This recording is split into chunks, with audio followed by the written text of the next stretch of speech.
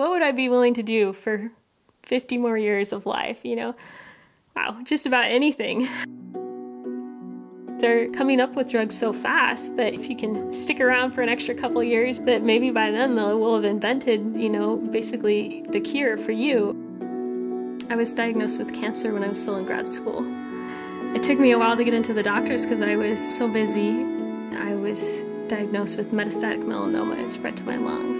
It interrupted everything. Before that, I had just been a student, study, go home, play some video games maybe, hang out with my friends, and certainly my health was not something that I thought about at all. Michelle is our second daughter, and she's an amazing young woman.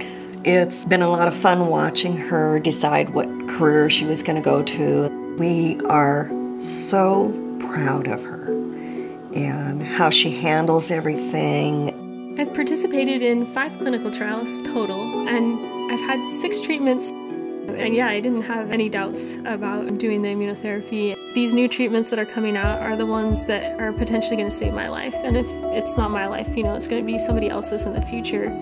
And I really want to help with that.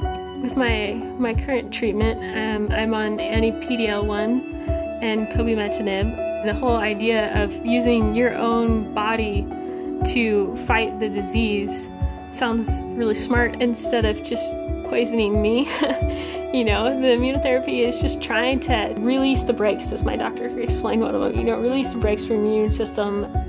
Well, you do have a choice of how to look at things, and we're choosing to look that Michelle will be well.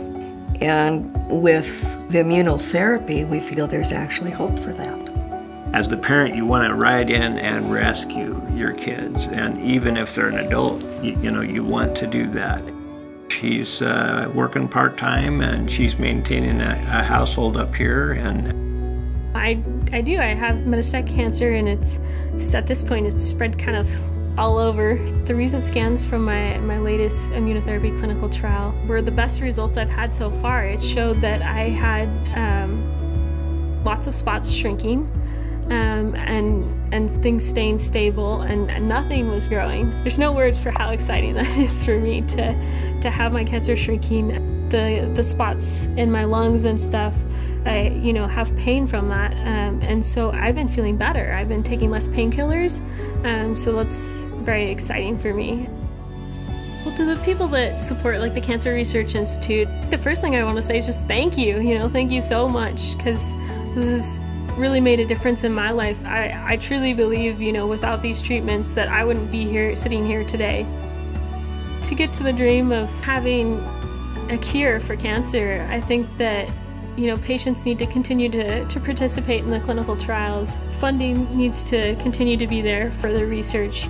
Doctors and scientists need to continue to try out new ideas and explore, the existing avenues, especially in immunotherapy. I mean, it takes time and money and patients that are willing to try these new therapies. That's definitely the dream.